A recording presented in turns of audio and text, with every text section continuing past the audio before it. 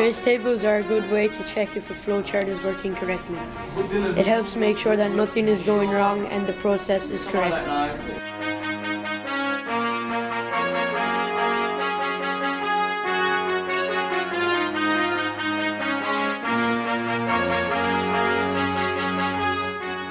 Hi guys, so this is a trace tables project. On the right side shows you the flowchart, on the left is the trace tables. So first it asks you to input the number, and we know that the person's number is 6.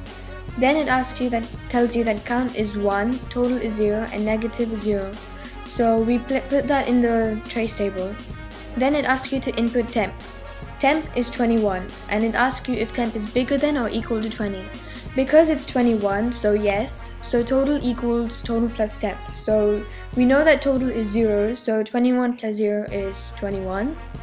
Then it tells you that count equals count plus 1, and 1 plus 1 would be 2. Then it asks you if count is smaller than or equal to number. Because it's 2, it is smaller than or equal to number, so it goes all the way back on top and repeats the process all over again until you output the final answer.